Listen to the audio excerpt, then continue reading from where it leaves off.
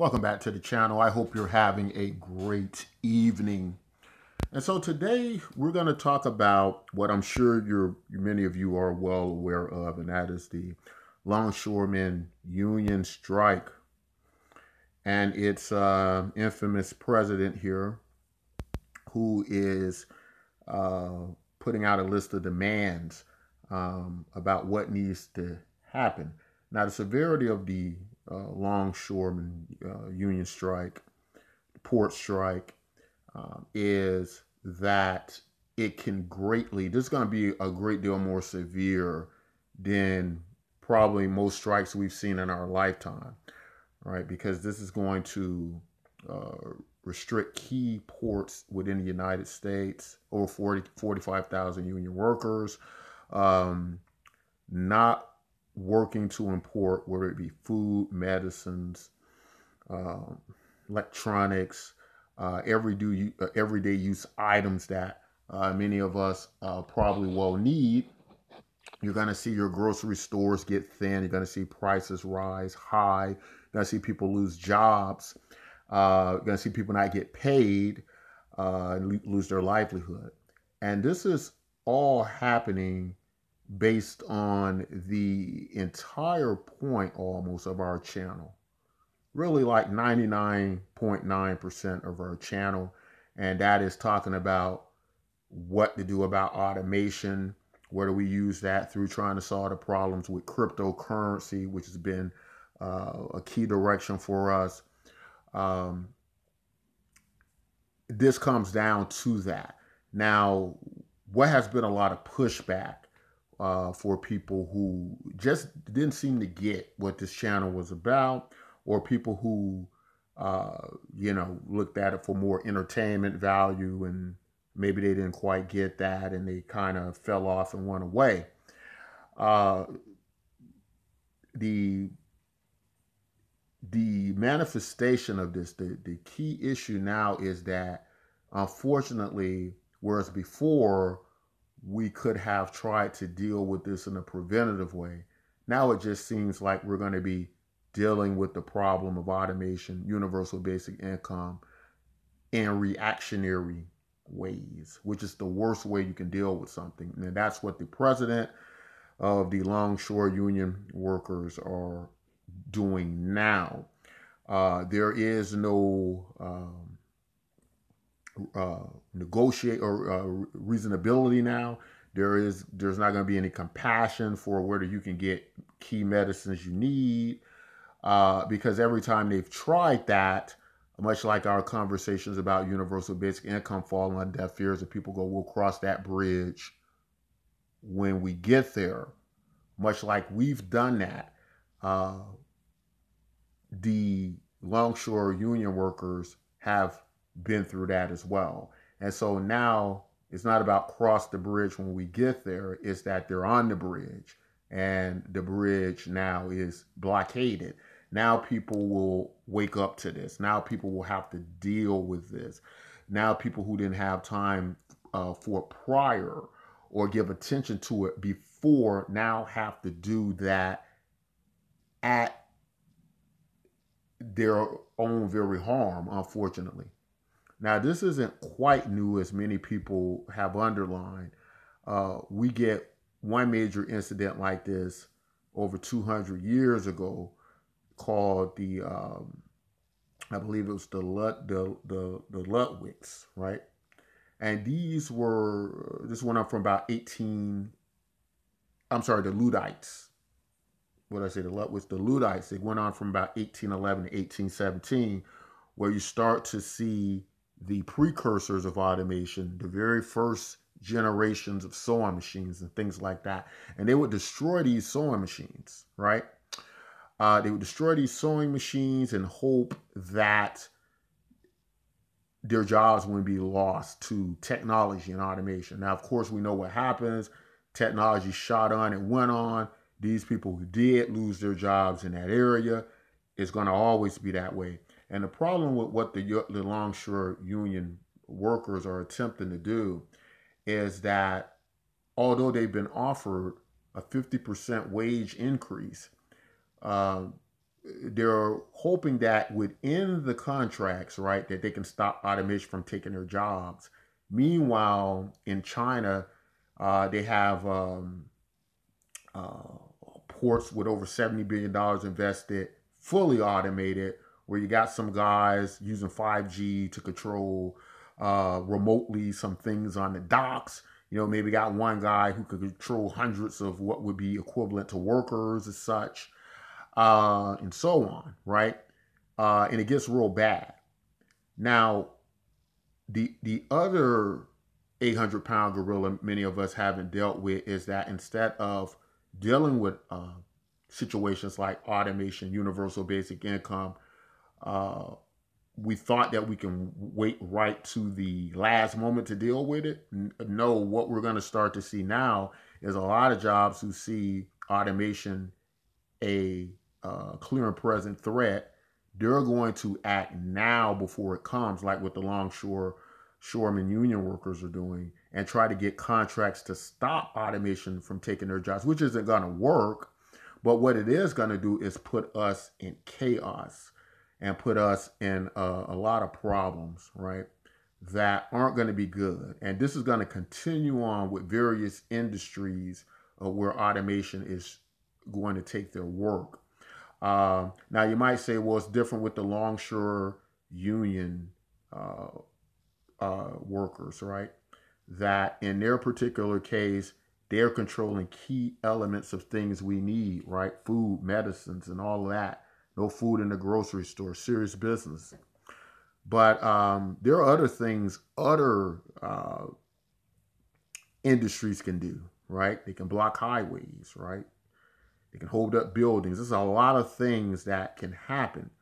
Now, in addition to that, you think the federal government could come in and do something, but what exactly can the federal government do in a case like with the longshoremen workers, right? There are certain powers that President Biden has, but as we get to see, the president of the longshore workers says, no problem. He's ready to fight all of that. You cannot force people to work, right? You can they can show up to the job. It's just like state workers, right? They threaten to fire them if they don't go to work. But what is the quality of this work, right? Because these people can something that should only take 5 minutes, it could take the whole shift for them to do, and that's exactly what they're going to do. So this won't work.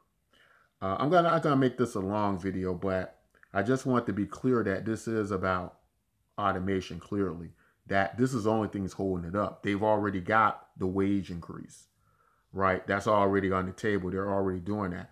They want these people to stop technology, which you can't do, right? For every day that this is held up, we're losing 5 days. That means this goes a week. You're well over a month out of correcting this, right? So this is very serious business. That means for every day we lose, we're losing like a week, right? And there's no contract on the table as far as stopping automation. They have one of the easiest jobs to automate away. But if you look at the age of these people who came into this industry, well-paid industry, these guys might be 30, 50 years old, right?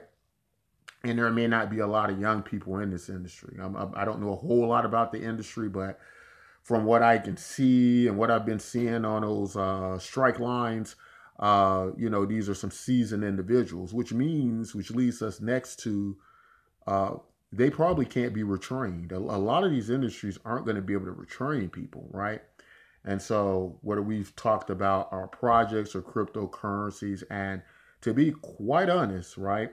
And this came as no surprise to me because I can tell that up until about maybe several years ago, people didn't even know what universal basic income was.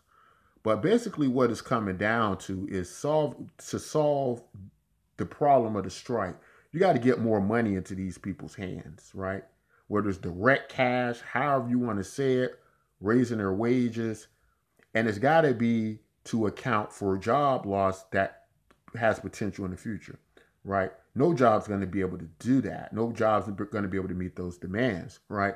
So this is a this is a mission with a zero success rate, right? they're not going to get what they want. What they are going to do is cause us great suffering, right? That's all was going to happen with this. Just like the Luddite rebellion, this is not going to stop technology. There is no way. These people know they can make trillions of dollars without the human worker, and they know that these guys can live a very little time without their paychecks. These guys' livelihoods are, these guys can't feed their families while they're doing this. And the eventuality of this is going to be the same. Guys, that's why it's so important that the few listeners I get to this channel who think universal basic income is crap, or they think it's nothing that they can do. I think the longshoremen union workers are showing you that you can demand money, that they're going to get money, and that eventually everybody's going to get universal basic income and get money. It's just a matter of, do you want to suffer and cause harm to yourselves in the interim? Do you want to increase the crime rate? Do you want to pay ridiculous prices for groceries? Because these are all the things we're going to have to do until we correct this system. We're running on a capitalist model that may have worked perfectly fine 100 years ago. But since then, it's been imploding, right? As we march into this advanced robotics revolution, right? Which is going to create more problems like this in industries across the board. Prior to this, of course, we've seen the actors, writers strikes, right? In Hollywood, all this they're doing with the actors, right? The Actors Guild, by creating computer generated extras, putting a great deal of beginning actors out of work, which really only leaves your key star people, which is a very small percentage. Your top actors is a very small percentage in acting. If you don't understand the importance of universal basic income at this stage, our cryptocurrency project, our social media way for you to own the social media and to share in the value that comes out of that. If you don't get that by now, just pay attention to this strike, because what this strike is, it is a amalgam of a much bigger macro system of what we're going to see in our economy and the devastations it's going to be caused, right? Even when they speak about, oh, we got through all these industrial revolutions, people died, right? National Guard had to come in.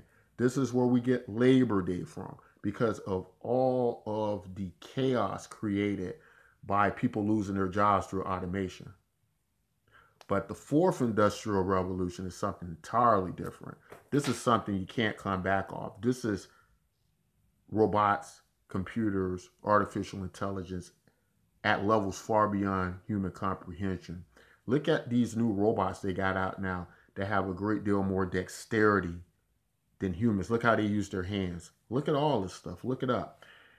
And if you're still one of those people going, oh, I just don't like the feeling of universal basic income, I just don't like how it makes me feel, right? Look at the longshore union workers and ask, why are they demanding automation be stopped, right? If universal basic income isn't that important, or it's not going to be a problem. It is a problem for them at this very moment.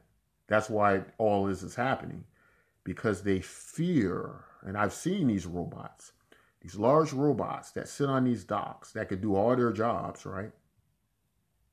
And these people can't be retrained to do anything else, right? I know people think it's easy to retrain entire workforces, but you may find that that is very difficult, if not impossible, which means how do these people survive? How do they make an income? How does many people live, right? And this is going to be widespread across the globe. So how are you going to feed them, right? So of course we know anytime work stops, or big societies of people can't function, much like we see in the pandemic, they're going to start checking out checks, right? But the problem is going to be how they're going to do it at the point they're going to deliver it, at the most fragile point. It's going to be the most devastating way they can do it. right? And that's probably why the longshoremen union workers are starting from this gradual point. They're not waiting. They're not just taking the 50% increase and going, okay, well, that everything else will be fine. They know the robots are going to replace them, much like we know universal basic income is going to be necessary to give these people a livelihood.